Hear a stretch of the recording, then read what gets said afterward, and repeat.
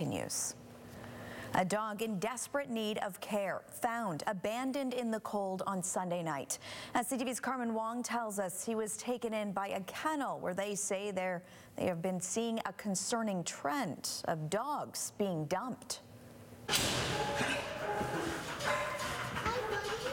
Diesel was found abandoned just outside of Waterford Sunday night. Taken in by hillside kennels, malnourished, dehydrated, and with frostbite on his ears, nose, and cheeks. He's really sweet, but he's scared, right? Because this has been obviously traumatic for him. Diesel is one of the most recent cases of dogs that appears to have been dumped in the Brant, Norfolk, and Oxford County areas.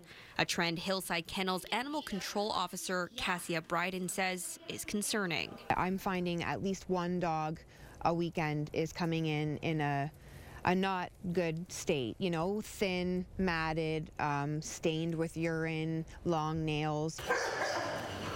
Hillside Kennels co-owner says they provide animal control and have helped about 20 dogs over the last couple of months.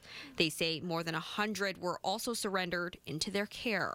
We had 2 Dobermans that were dumped, skinny.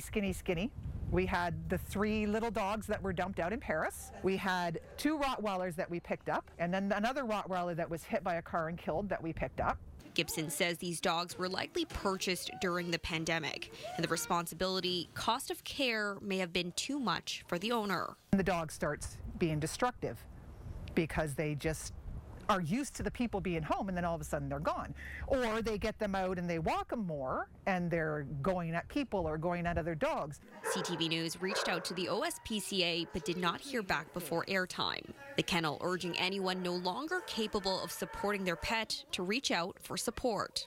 The shelters everywhere right now are full, and we really do need to focus on the dogs that are falling through the cracks in Ontario.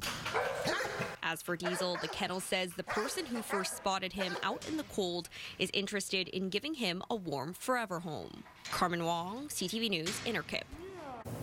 For the second day in a row,